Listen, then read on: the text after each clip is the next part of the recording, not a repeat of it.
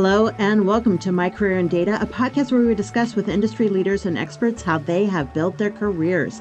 Today, we have a special episode recorded at the recent Data Governance and Information Quality 2023 conference in Washington, D.C.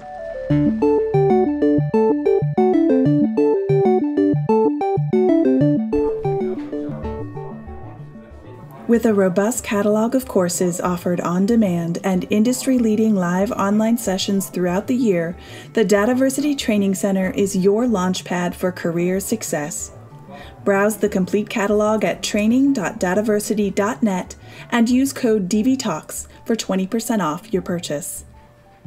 Hello and welcome. My name is Shannon Kemp and I'm the Chief Digital Officer at DataVersity, and this is My Career in Data, a DataVersity Talks podcast dedicated to learning from those who have careers in data management, to understand how they got there, and to talk with people who help make those careers a little bit easier. To keep up to date in the latest in data management education, go to dataversity.net/subscribe. Today, we have a special episode for you to end Season 1 of the My Career in Data podcast. In this episode, we will hear the recorded keynote panel from the Data Governance and Information Quality East 2023 conference, which recently took place in Washington, D.C. The keynote was titled Forks in the Road: Career Journeys of Data Governance Professionals. The panel was moderated by Danette McGilvray, President and Principal of Granite Consulting, and included Mark Horseman, Data Evangelist at DataVersity, Monica Kapoor, APJ Enterprise Technology Solutions Head at Thermo Fisher Scientific, Aakriti Agrawal, Manager of Data Governance at American Express, Valerie Calvo, Data Governance Manager at CBRE Investment Management, and Diane E. Schmidt, Chief Data Officer at the Government Accountability Office. I hope you enjoyed this discussion as much as I did, and we'll see you after the holiday break in 2024 with Season 2 starting January 10th. Stay tuned and stay curious, everyone. Your name tag. All right, so maybe a quick intro from me, because I had asked Danette and Aakriti to as the follow-up panel to their presentation, to talk about career journeys of data professionals. Obviously, in talking about entrepreneurialism in your roles, we're talking about jobs, skills, and orientation that are going to be helpful in your long-term career. So we wanted to have a number of experienced professionals here talking about the different paths to success, some specific, some sort of by design, some by chance, but back to our experts here, Danette and Aakriti. Yeah, thank you, and thank you, panel members. We are going to let you introduce yourself. Yep, we've got the name tags going up here. So say your name, in case people can't read the tags from the back, and tell us something about how you came to be in this field. Were you voluntold? Was it a conscious choice? Did it evolve, in some way? And so, yeah, tell us a little bit about yourself as you answer that question. How did you get here? And let's start here with Mark, and we'll just go right across. Yeah, so I started my career in data as a plucky young intern, and I was a rather technical person, but the first project I worked on was master data management. And then over the years, I became enamored with data, discovered a part of data that wasn't really technical at all, and for the betterment of society, I could stop writing code. And so that's what I did. I'm Valerie Calvo. Like many of us, I found myself in governance by accident. I started my career as a litigation attorney, both in complex corporate litigation, and I was miserable there. So I thought maybe I'll be happier in family law. I was even more miserable there, and thought I was taking a sharp left turn, as I called it actually on the interview, when I was applying for a legal data analyst role with Bloomberg on their legal research platform, Bloomberg Law. I thought it was going to be completely different than what I was doing, but would allow me to at least feel better about making my student loan payment every month. And it turned out to be just a wonderful career in data that grew over time. But what I learned was essentially the skills that I had as an attorney are really the the mindset that I had as a part-time therapist, part-time social worker, wearing so many different hats became so helpful for a career in governance. Hi, I'm Monica Kapoor.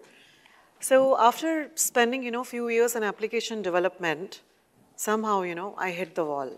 I left my job. I started learning new technologies that maybe, the technologies that I'm working on, that is not satisfying my passion.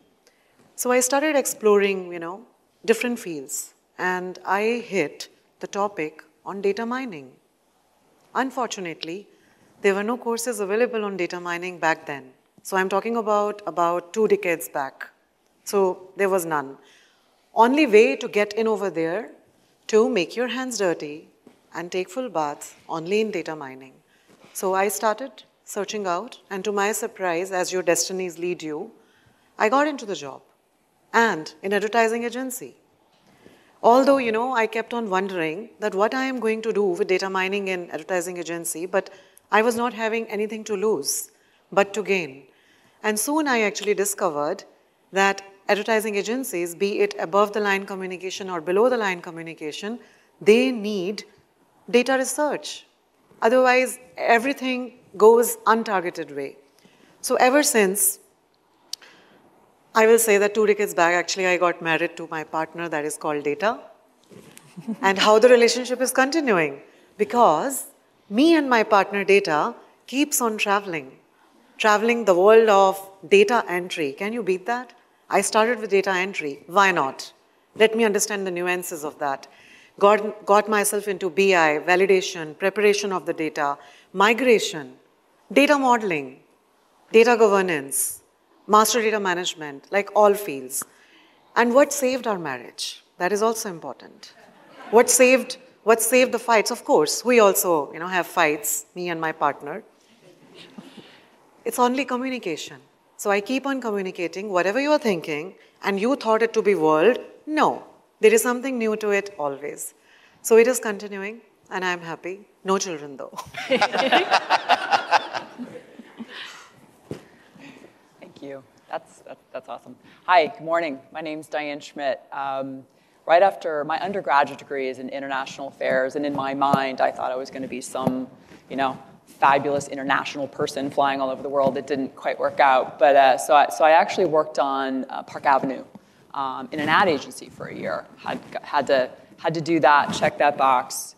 I actually then decided to come back to Northern Virginia, and a friend of mine worked at the Naval Criminal Investigative Service.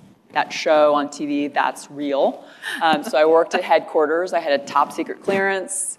I worked in anti-terrorism, worked at the Anti-Terrorism Alert Center, and did drug analysis. That was interesting, not super interesting after a while. I did some work on the Hill and decided that also wasn't for me. So I started to take more classes at night. Back then it was MIS reporting and things like that. And I walked into a class, and the very first class, this woman stood up and said, "Hey, we're hiring for data modelers."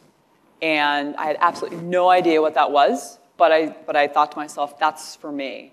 So it took me the entire semester to present my resume to this woman and said, "Listen, would you hire me?" And she said, "Let's bring you in for an interview." And I think I was making, I don't know, $29,000, and I actually had to take a pay cut to take this job.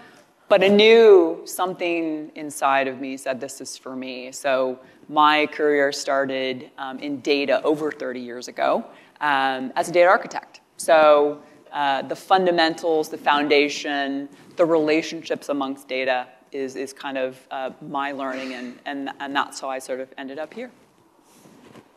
Thank you so much, panelists. I think the really cool part of all of your journeys is the amount of passion that you've shown for what you're doing and kind of your next steps. So we have our panelists are all at different stages of their career and have been in the career for different points in time. So the question we wanted to ask you next is, what is or was the hardest part of your career? And we'd love for you to answer with what was hard at the beginning, as well as what is hard right now. So whoever would like to start.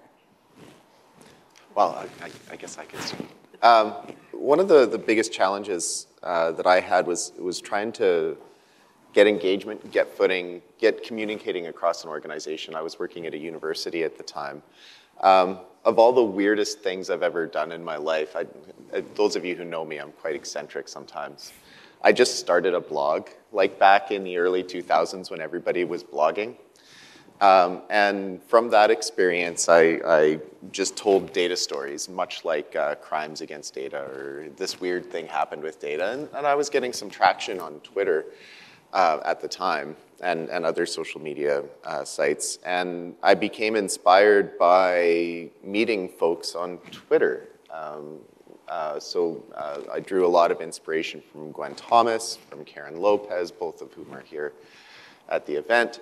And it kind of really changed my outlook. So I was challenged to communicate and talk in words that made sense and get people excited. But then I was able to draw inspiration from thought leaders in the space by just trying to communicate outwardly. So for me, earlier in my career, it was a challenge getting used to working on a team and working incrementally. As a former attorney, I was used to the mindset of working alone, and really my credo was do it once, do it right, do it never again. Your job was to get in and get out and to be as precise as you could and move on. And that is entirely different than how governance works. It's focused on continuous improvement, it's incremental, so that was quite a shock for me. And it's what really, I think, kind of woke me up to the opportunities. There were certainly synergies in my previous life that crossed over, but that was a shock for me. And I'd say currently the biggest challenge is, as I'm working more with senior leadership now, is getting them to understand the journey to the destination they're working towards, whether it's data lakes, master data, data marketplace, any of the things that are front of mind for them, getting them to understand that it takes work to get there, and how we educate them on what those incremental steps look like. It is as much about the journey as it is the destination, and they don't always understand that. So I find that to be particularly challenging. It's not unique. I think many of us in this room have these same challenges, but that's what certainly keeps me busy now. So back then, so I'm talking about again, almost 2 decades back, I think data, at least, in Indian market, or I will say, yeah, soon I got into global market as well. It was always the last option.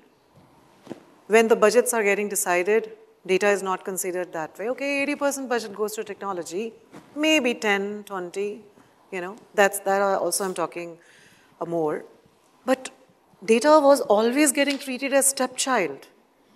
How many of you felt that back then? What? Stepchild, yeah? So, yeah, data, oh, that's fine. Yeah. And then we kept on, and many people over here, we kept on re-emphasizing the fact that IT, there is I in IT. It's not only T, it's IT. And what is I stands for? Information. Information. What is information? Technology cannot work without data. No, they didn't understand. And they kept on focusing on technology, technology, and technology. And imagine what they have done. Through these technologies only, silos of data got created. Exponentially incremental growth in data we actually, have seen. And then business started realizing the potential value hidden in that. And everybody would like to, play on that competitive edge that data is holding upon. And then that was the age of BI, and then, now it's AI flourishing. Now data is up in the race. So people used to think, same people, same set of people, and it's very funny to meet them again in different setup now. They used to think that data is a byproduct of business operations. But now they have realized that you were thinking byproduct of business or technology. Now, if that data is not right, your technology can stop. Because everything is integrated using data. You corrupt the data elements, which is flowing from one system to another, flights get cancelled. Yeah, you will not get the hospital bed.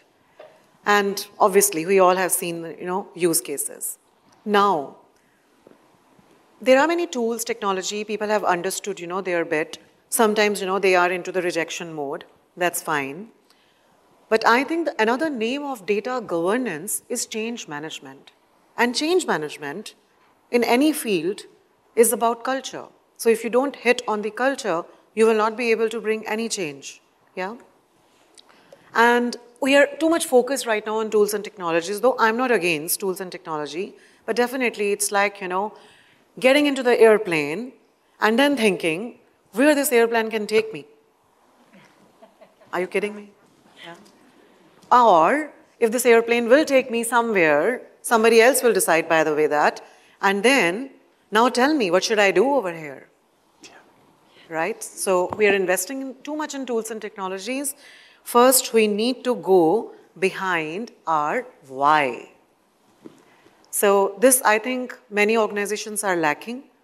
And I think if we first start with why, as Simon Sinek always says, I think it can help us.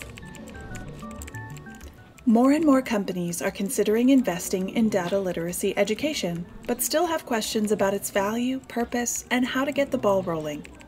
Introducing the newest monthly webinar series from DATAVERSITY, Elevating Enterprise Data Literacy, where we discuss the landscape of data literacy and answer your burning questions. Learn more about this new series and register for free at dataversity.net. Okay. I would say the biggest challenge when I was first starting out as a less seasoned data professional were two things: fear and lack of confidence. What am I doing? Is there anyone I can talk to that I can sort of get guidance from? The data communities didn't exist back then. LinkedIn Learning and all those courses and certifications didn't exist. So a lot of what I had to do at that point was self-taught, creativity. I'm a practitioner, so I had to go create it. But what was it right? Does it make sense? So I was fearful that I was making mistakes and I was going to be fired or what have you. So I wasn't confident.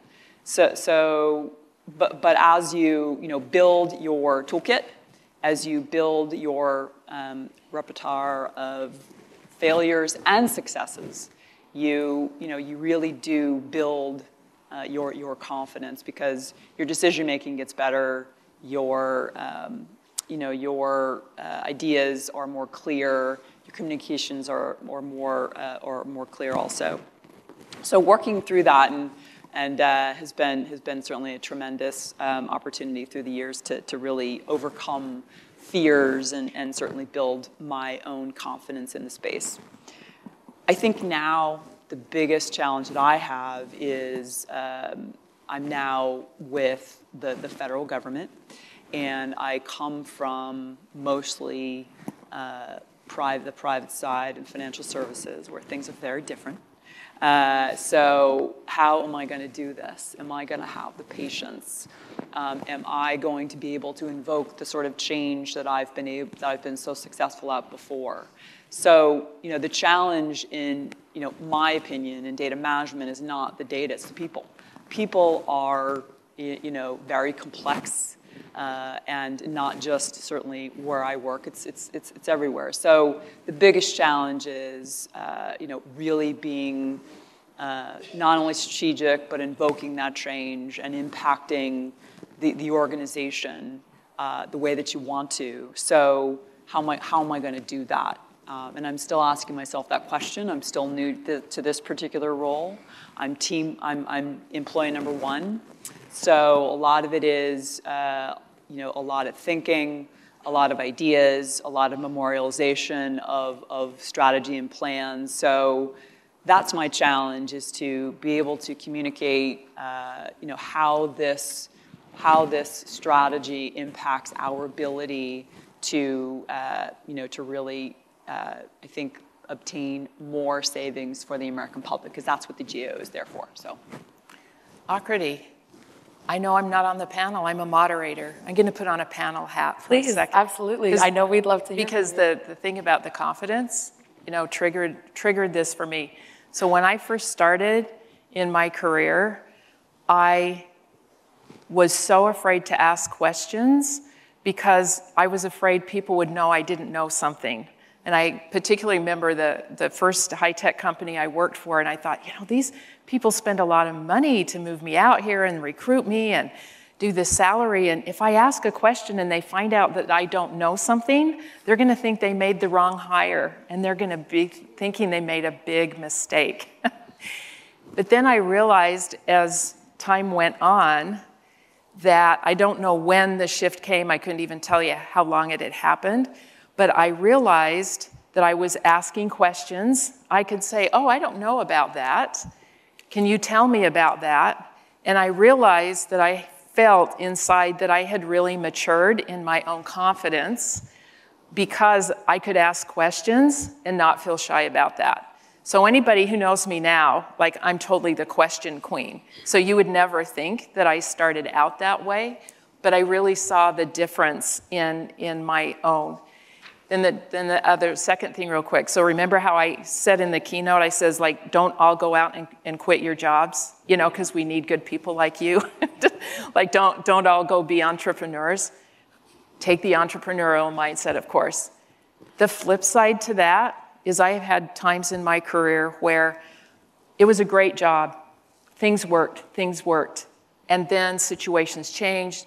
It wasn't working. I couldn't get anywhere. And I'm a really loyal person, so I will stay with a situation and try to make it work for a long time. But if it's really not working for you, go find something that works for you. So I'm giving you both sides of that equation, and only you can decide if you're really happy where you are or if you feel like it's time to move. And every good step in my career, I actually had to get really frustrated before I took the next important step. Thanks, Danette. Thanks, panelists, for all of those great thoughts. We're going to ask the panel a question about what the best thing they ever did for their career is. But because we want to get to your questions in a bit, we're actually going to table that question, panelists. Everybody in the room, as well as panelists, we'd encourage you to add your thoughts to a board that will be outside this room. So over here, there's a board. We'll have Post-its outside the room, and you can add to the board what your best piece of professional advice is, particularly for somebody new to the field, but really for anybody, and then any resources that you would recommend that might have helped you learn or grow your skill sets. So this will be up over by the registration desk all day today, and then at the end of the day, Danette and I will ensure that a picture of it is taken and the slides for this session are updated, but we'll also have it on both of our LinkedIns. So feel free to stop by the board all day and check out what people are putting in, start conversations around that and learn more about what people are doing. But also if you're looking for it at the end of the day and don't get a chance to take a picture of it, we'll do that for you. Danette, would you like to ask the panelists a question? Yeah, so the last question is, what makes you hopeful and what makes you excited? And I will say, all of you make me hopeful and make me excited. I have given, you should give yourself some applause. I have literally given my whole 30 years of data career to this career in data that I very honestly feel is one of the most important careers in the world, and that we can all go and knock it out of the park and really make a difference in this world. So I'm telling you, you guys make me hopeful, so keep at it.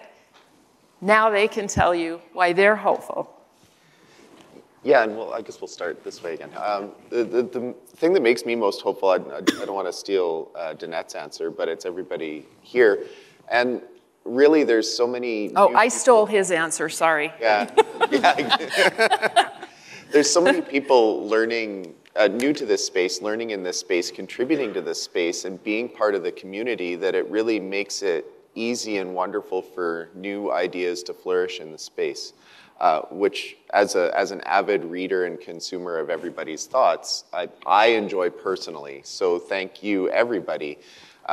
There's also a push in society now where people are engaging with and interacting with data in their normal non-work lives.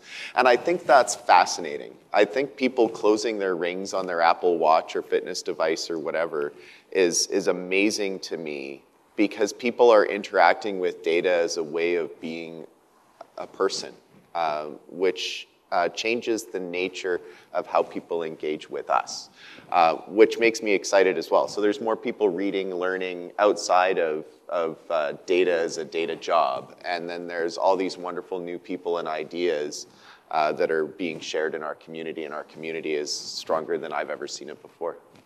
Yeah, Mark, that reminds me of like the Spotify Wrapped and how like Gen Z millennials are celebrating Spotify having their data. And then I always see on Instagram, like, that's so accurate. I'm like, yeah, it's literally I'm in the top 1% of Pearl Jam fans. And I think just to follow up on what we're all saying here, but I think it's exciting that the data culture and the data generation that Tom was talking about yesterday continues to grow. It's now part of curriculums. It's where many of us found ourselves there accidentally. I think in the next generation, truly, who are just much more aware of data, they're much more connected than we ever were. I think it's going to make the adoption of it easier for us. It's not gonna eliminate some of these hurdles, but I think that's particularly exciting as the next generation is just so much more data aware than we ever were. The other thing I'll point out is, you can't have a panel if you don't talk a little bit about AI, and why I'm excited about it is because I think it's gonna make it a bit easier to have the conversations. Where I said, one of my challenges is kind of framing the conversation for senior leaders. The fervor around AI feels unlike anything we've ever seen, whether you're looking at marketplace, whatever it may be. This feels a bit different, and the hope is that, and what I'm excited by, is that it facilitates better conversations from the governance perspective, from the data management perspective, to really understand that you can't get there unless you start here. I'm hoping that that's gonna make for much better conversations, and we've got the ear of leadership in a way that we hadn't before. So I absolutely share the emotion that, I'm super excited to see you all over here. Those were the days when, technology forums were having many people like this, but then data people, few. So it definitely gives me hope. And not only that, your desire to make your lives better, and not only yours, even going back in your respective businesses and also making their life better. Who is there here? People. It's always about the people. That is one part of it. And secondly, I would also like to pass certain hope to you. So this is what I am hopeful about and excited about. Data governance, whatever, however, anywhere, is government. Howsoever good work they will do, but people will always crib about it. Secondly, it's a thankless job. We all agree to it. We never liked our dietitians when they were telling us, hey, this food is bad for you. And have you gone through that, that particular emotions that, why I started that? Until I happen to start losing my weight or start gaining my healthy goals, yeah? Your parents, teachers stopped you doing certain things. You never liked them until you get the good marks or other way around, right? It's human nature that if somebody else pushes us to the corner, we don't like it. The data your department created, it's not so good. It is actually halting another department. You are the producers, you are the consumers, you don't tell us back, all of that, right? So it's a human nature when we get pushed to the corner, we don't like it. And here, all the fight starts happening. And thanklessness starts coming. But I think we, as custodians and Samratians, data governance Samratians, right?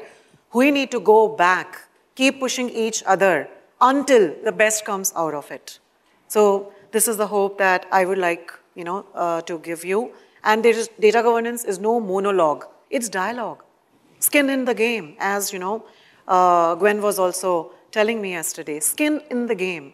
If business partners are not in, it's a monologue. So bring them in. And their goals, make your goals, and see the relationship will flourish. At a very young age, I decided that there are three things that I really wanted to live by. Educate yourself, work hard, and save your money. Those are the things that are important. At least, of course, there's family and lots of other things. But growing up in a single parent household where we didn't I had to pay for everything, and I knew education was a path forward for me. So when I see, I'm so hopeful because I see so many remarkable educational programs that are specific in certainly in not just data management, but data science, but the whole industry, and it's just being really saturated isn't the right word, but so many people are interested, and it's so thrilling to see. So I'm hopeful that certainly continues, and we leverage those programs to make change. The other thing is I'm excited about is a long time ago, I worked for a government-sponsored enterprise. I was a data architect, and we had a big launch party, and they forgot to invite me. I'm the one who actually architected the whole thing, but forget about me. They saw me in the hallway after the big party and threw me a T-shirt and said, "Oh, we're sorry, I forgot to invite you." Okay, thank you. Now that doesn't happen anymore.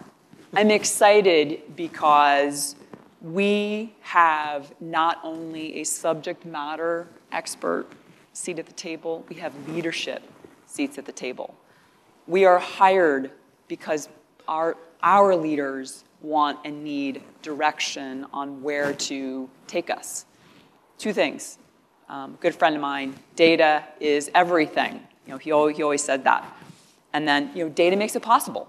That's what we're now realizing. It's not a byproduct. It is the product. It underpins almost everything that we do. So I'm excited that is now surfaced, that we're all now, in sort of have great opportunities to really see some of those things happen. So. Thank you so much, panelists. I think, adding to that, a lot of what you've said, the really cool thing about this industry is that the people who've been tenured in it are so excited to see up-and-coming people join and really you guys are doing so much to give opportunities to younger people like me to learn in this field. So with that, we are going to open it up we have about 5 minutes, maybe a little longer. I don't know if we can bleed into coffee break, but. We have 5 minutes, yeah. Tony's like, no. There's another session in here. Oh, okay. So raise your hand if you.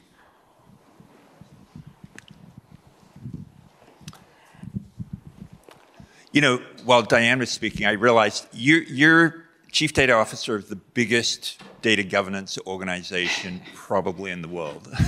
Yeah. Government Accountability Office. Yes. Yeah.